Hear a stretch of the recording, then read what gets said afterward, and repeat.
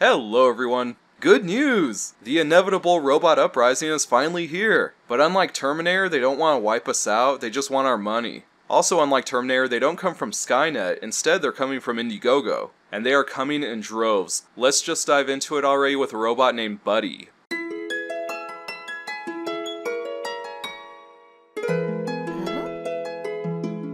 Holy shit. We just started and already we have a robot that sex offenders shouldn't be allowed within 500 yards of.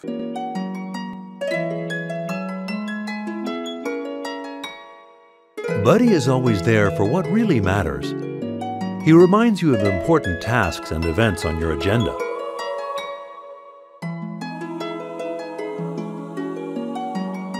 Wake up, my friend. Don't forget, it's Mom's birthday today.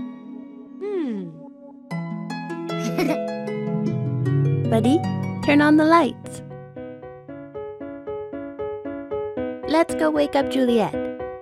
Awesome, we already have bad dubbing. Go ahead and mark that space on your bingo card. Happy birthday. Happy birthday, Mom. Happy birthday. Buddy makes your post-it board come alive. He can assist with messaging and relay the right message to the right family member. Buddy, remind Mom not to come back home before 8 o'clock. Okay, right there they inadvertently exposed one of the weak points of a robot. Before kids are able to fully understand responsibility and consequences, and how expensive appliances can be, they turn the household into this perpetual Grand Theft Auto environment. They fuck with everything. They will find countless ways to torture this poor robot and void his warranty. Buddy is a hands-free helper, always there when you need him. Let's take a minute to criticize this shot. The robot is nodding, and you could see that it has a joint right there for the neck. So why is the whole thing rocking back and forth? Could it be that this is actually a puppet and not a working prototype? No, of course not. Veronica. Okay, buddy, take the call. Okay, I'm leaving now. See you in half an hour. Why did she tell the robot to take a call and then now she's leaving?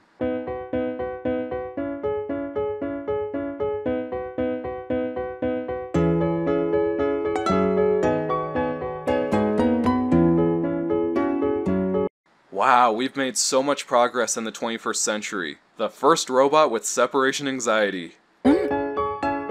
He brings you peace of mind. Please tell me you guys notice this. The camera is all bullshit. Why is it bobbing around like that? That's not how Buddy moves. Is it possible they don't even have the fucking camera working on that thing yet? Buddy, can you help Mathilde? Buddy is an edutainment companion. 7 times 7. Oh yeah, right. Young kids are only gonna look up curse words with Buddy. Thanks, buddy. Follow me. Okay, wait up. I'm calling bullshit on that. First off, how did Buddy get up the stairs? And if he traveled across town, how did he not get kidnapped by Jawas? Buddy keeps your loved ones close to each other.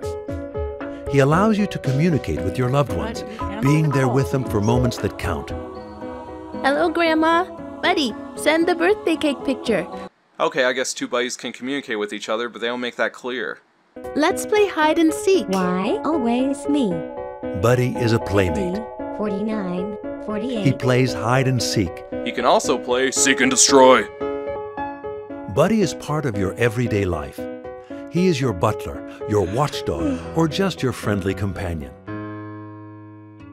Hi Indiegogo, my name is Rodolphe Hasselvander. I'm not trying to make fun of this guy, but my brain is so screwed up after watching that pitch, I seriously can't tell if he's dubbed or not. Now we need you to build Buddy and make him accessible to everyone. Let's work together to make Buddy the best companion robot in the world. So join our journey and be one of the first people to experience Buddy. If that robot can understand their own CEO, then this is going to be the most advanced robot in the fucking world. And if you want to keep score, this project got $653,000 last year. But let's move on to the next one. And while we're going through this, try to see if you can catch any similarities. Our next robot is Ido.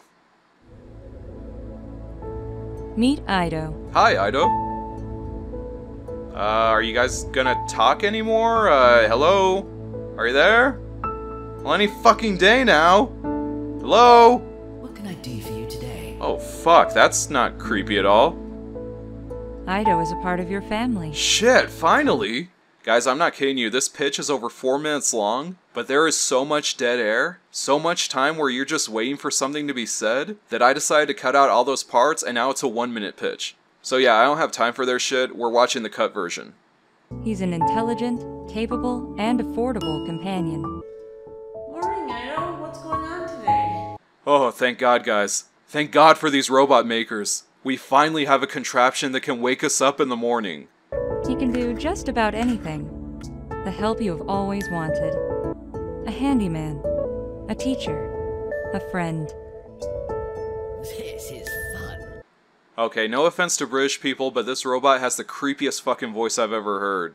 This is fun. It's like they found Jack the Ripper and gave him a job. He is perfect in every way. He can be just about anyone. Hey, cool cosplay, he's Slender Man. Again, what's with the weird-ass camera work? Why would you do that? It's obvious their prototype doesn't work. This is a handheld camera. But couldn't they at least try to make it stable? A carer. A homemaker.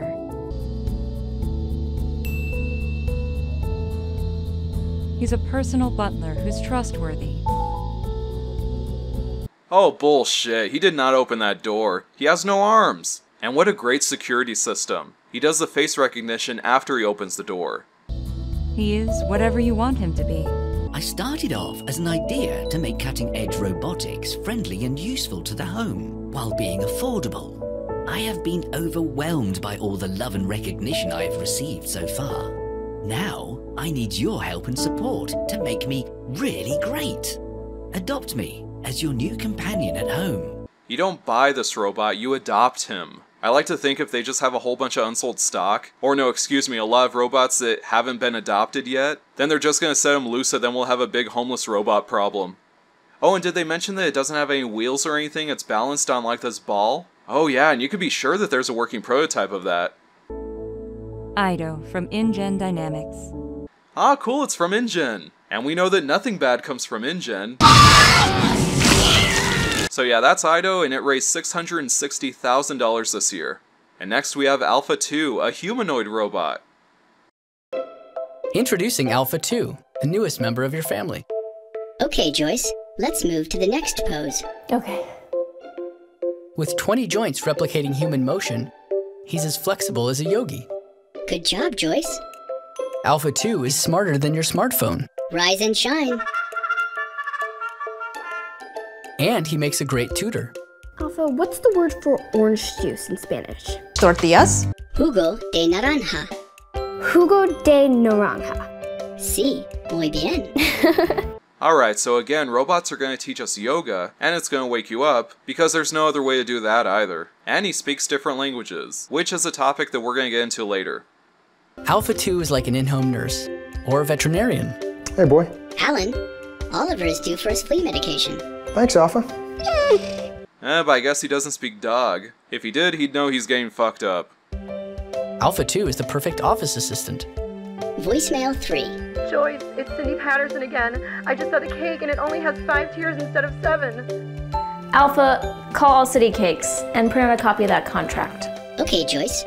Alright, I think I'm not the only one who noticed that when he replayed that message, he was making like these mocking gestures, and that does kind of fit the pitch video. I could see they're trying to be humorous, the lady on the other line is complaining about a cake getting destroyed or something. But what if it was a real life or death emergency? How does the robot know the difference?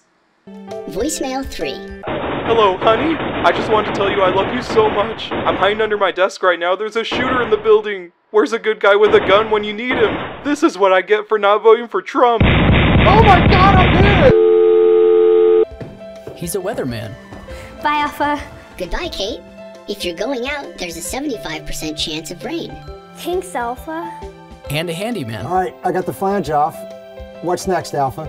Step 4. Use a small screwdriver to attach the adapter flange. Thanks, Alpha.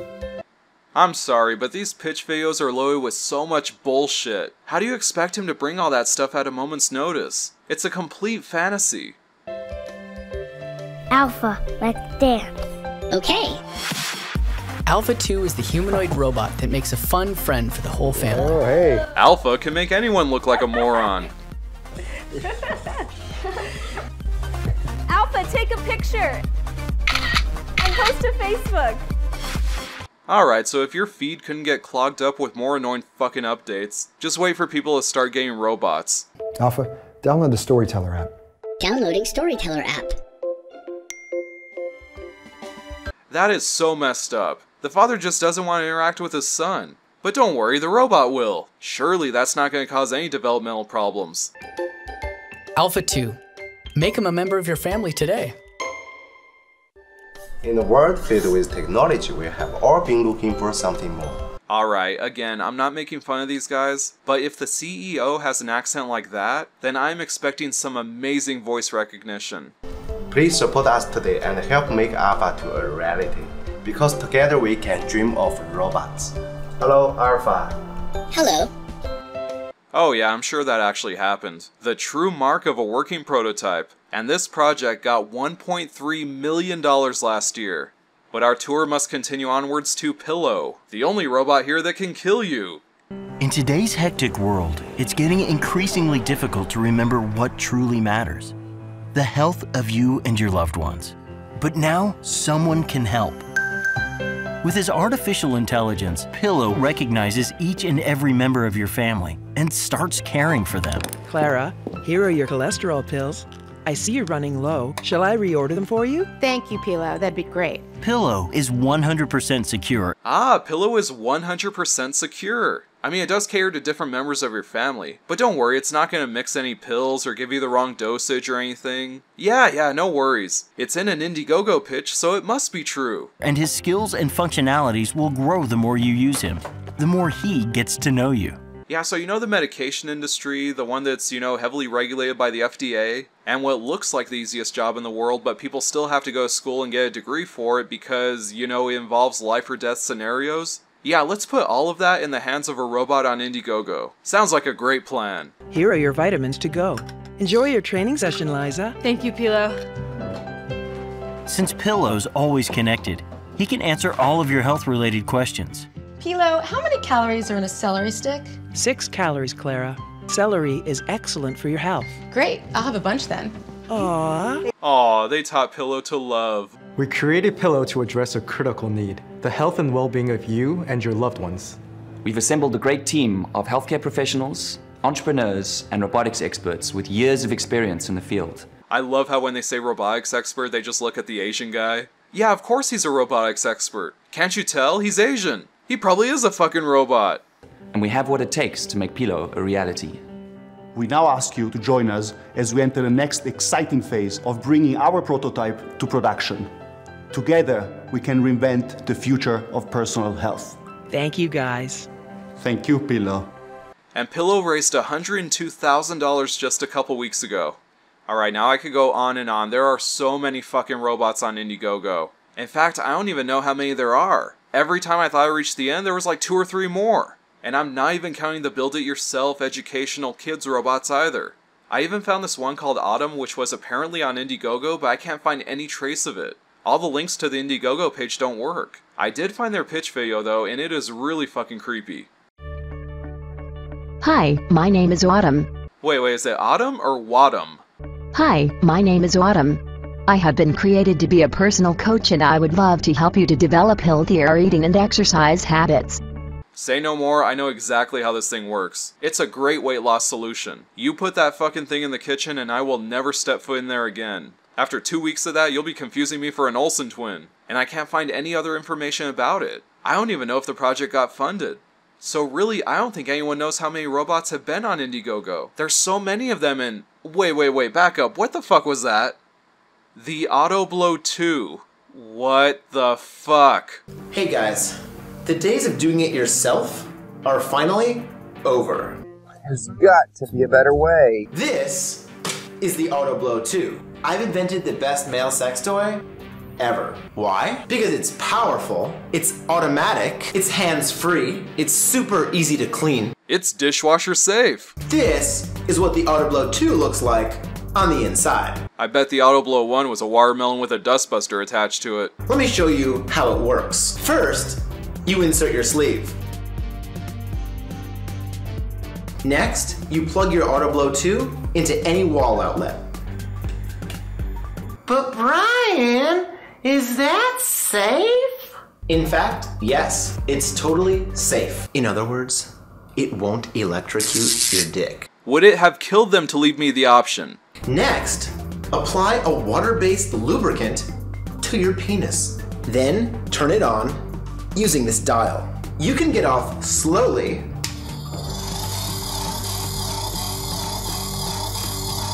I think if any of you have a fetish where you want to be blown by a manta ray, then this is probably the tool for you. You can get off at a medium speed,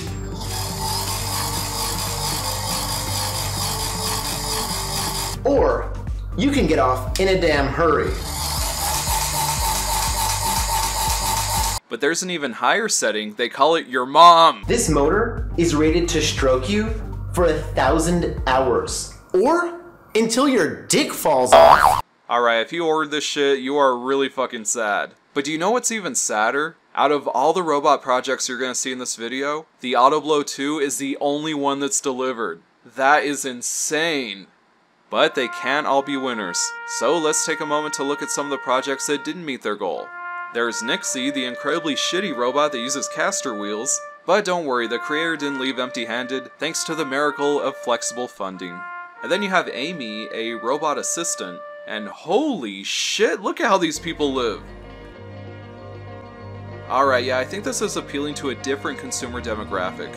These people don't want a robot to be another member of their family. These people want a robot because slavery was abolished. Seriously, I'm gonna go visit a third world country, I'm gonna bring this pitch video, and I'm gonna tell those people, hey, you know how you have to work your ass off over here? Well, where I come from, these people are trying to build robots because life isn't easy enough. And yeah, this robot claims to do all the same bullshit, except for one extra thing. This robot has a sense of fashion.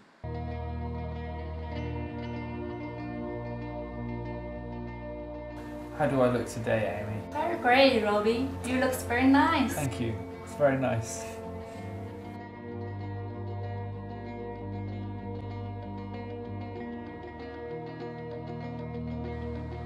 But unfortunately, there weren't enough people with spats and top hats to carry this to its goal. But don't worry, even though it failed, the creator didn't leave empty-handed thanks to the miracle of flexible funding. Next we have Robbit, a robot with a really fucking creepy face. But it should, because one of the uses is to keep pets off furniture. And I gotta say, that's pretty ingenious. That would be a good use for one of these robots. They also wanted it to help you find things that you lost. The creator of this project actually had some really interesting ideas. He even gave it a missile launcher. But that might be expected, it's from Israel. I'm surprised it can't build a fucking wall. And even though it failed, the creator got $36 thanks to the miracle of flexible funding. So while this one had some really interesting ideas going for it, I think we can agree that all these robot projects have some really fucking stupid ideas in them. And even when they try to be adorable, they just come out looking stupid. But maybe that's just because we haven't visited the land of adorably stupid ideas yet. Meet Tapia, the Japanese robot that is the complete opposite of what you think of when you hear the words Japanese robot.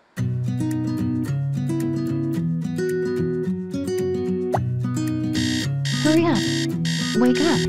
You got a meeting at 9:30. It's already being late. Okay, so again, we have a robot that's trying to be an alarm clock, but why did he wake her up late?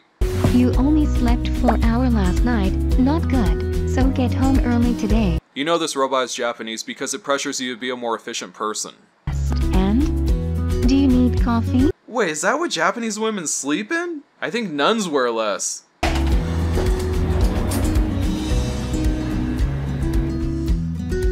Tapia!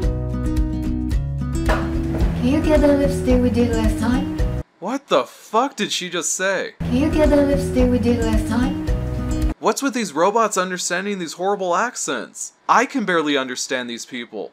Reorder. Lux number 7 lipstick. Thank you. $39 lipstick? I hope that's a conversion error, but that is a dollar sign right there.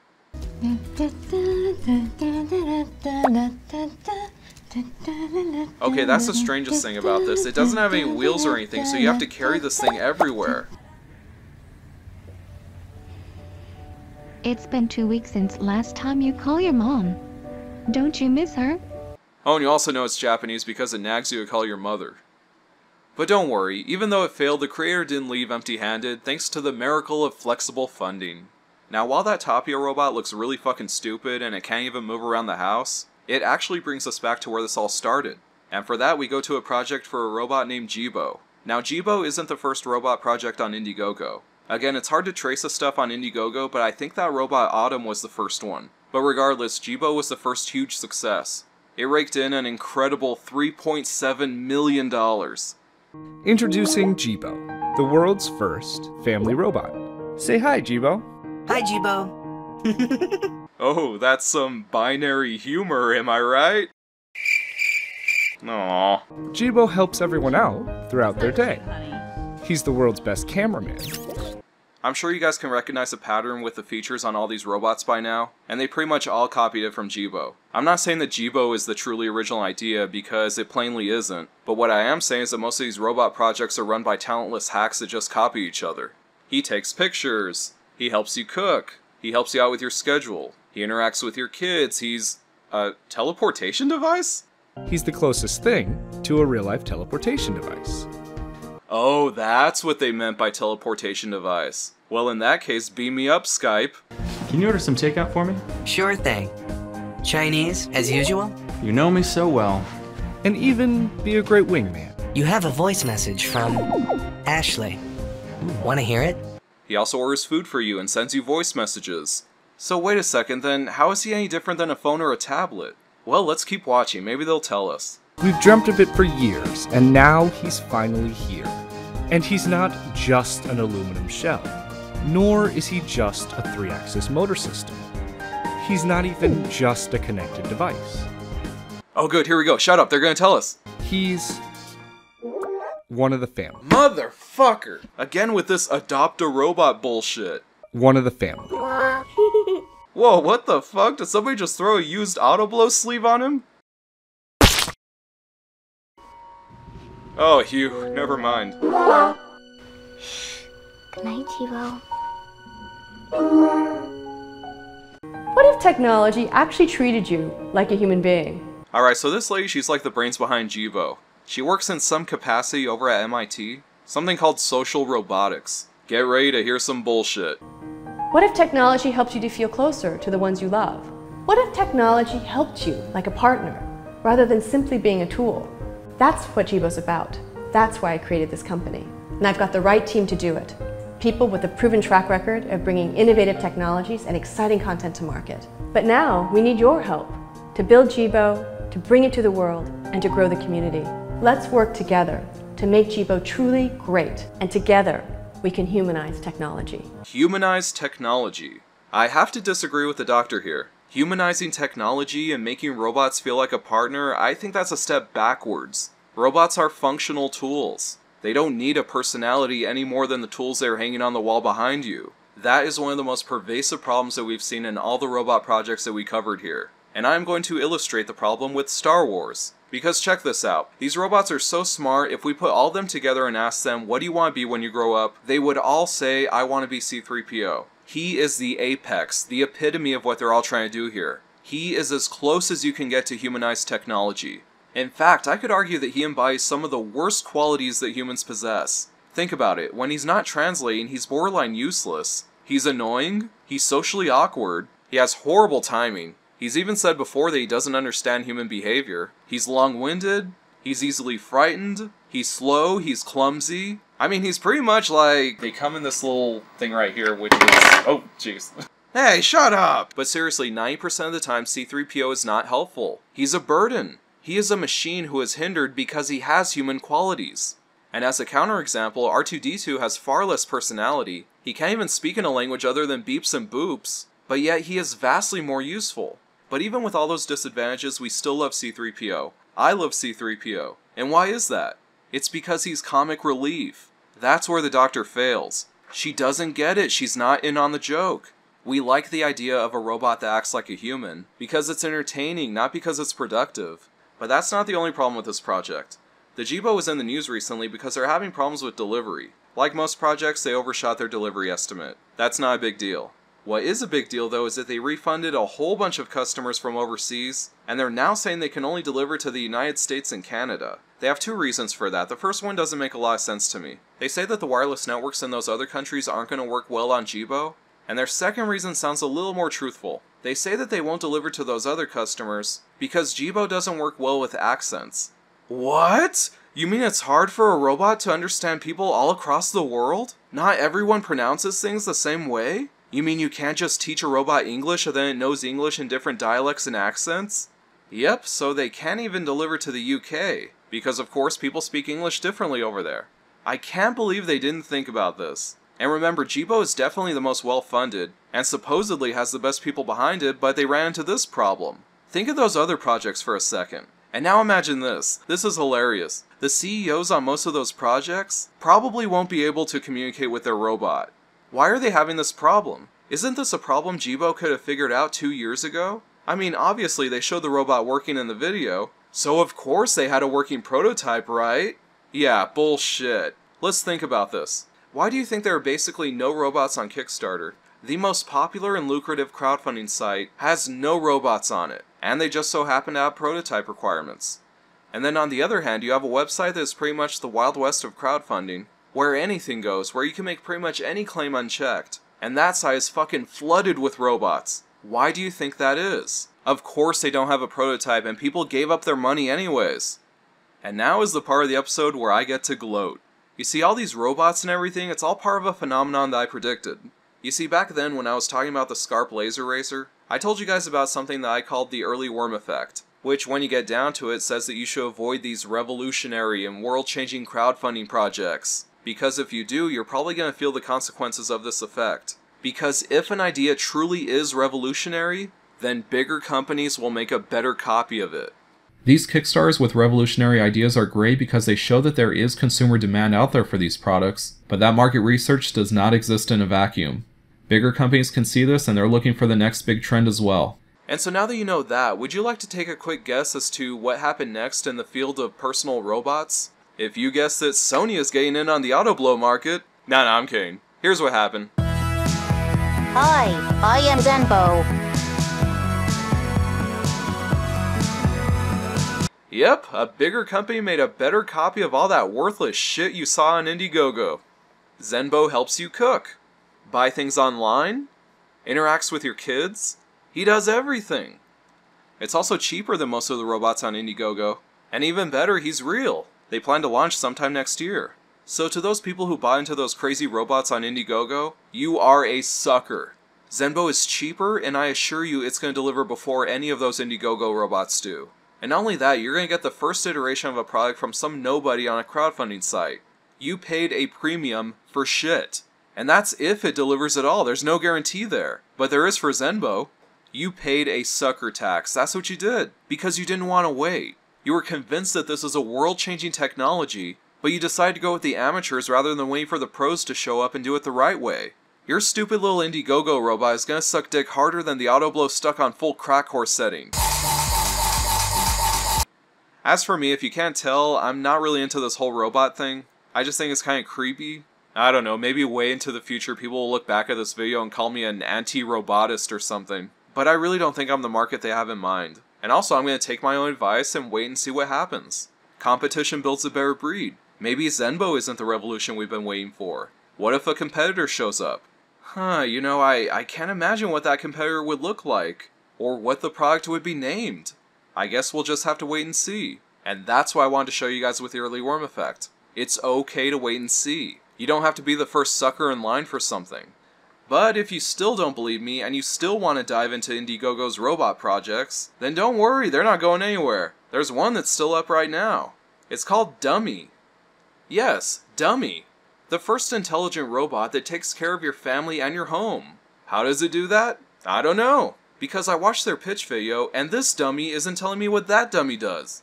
Guys, I give up. When the jokes start writing themselves, I know that my work is done here. I hope you enjoyed this episode. Thanks for watching, and I'll see you next time.